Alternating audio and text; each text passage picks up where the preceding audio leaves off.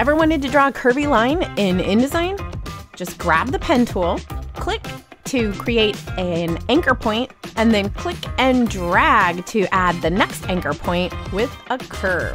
You can just follow this process and draw whatever kind of curve you want.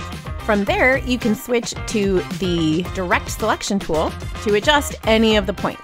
So if I click on this one, I get the handles for this point and I can adjust the curve or move the point.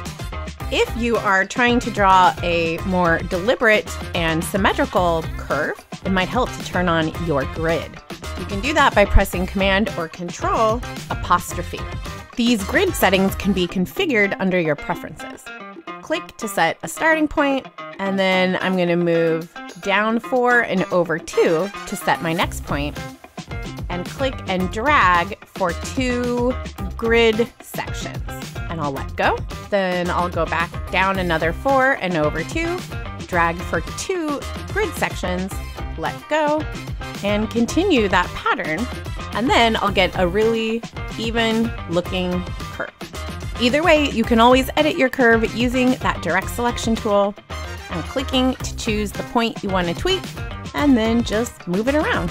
And now you know how to draw a simple curve in InDesign.